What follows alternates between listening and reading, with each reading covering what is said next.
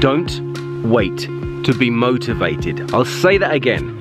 Do not wait to be motivated. Instead, seek to be inspired. Now, this is so appropriate to you improving your voice that I had to put this message in there.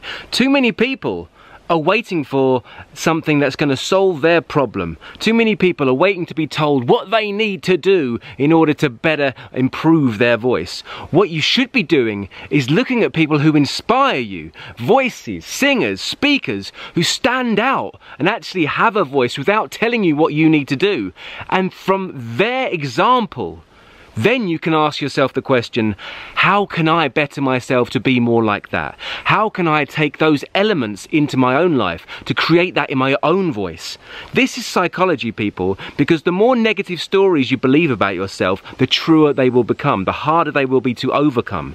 And so every time you come here looking for more motivation, you should be looking for inspiration. I offer tools and I want to give you ideas into how you can help yourself, because you have to help yourself. It's your body, it's your instrument, it's your voice. And if you want to improve it, get inspired. Listen to singers that move you. Listen to speakers that touch the hearts of nations, because there's something in that. They're doing something that resonates, and that's what you should be aiming for yourself, is being inspired. That way nothing is difficult, nothing is a chore.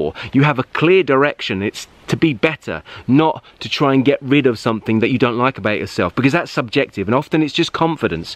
So don't wait to be motivated. Instead, go out and get inspired. Go on.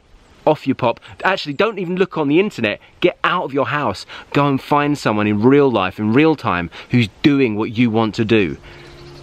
And then ask yourself how you can do that. I'm Darren McStay. This is Improve Your Voice. And until the next time, look after your voice.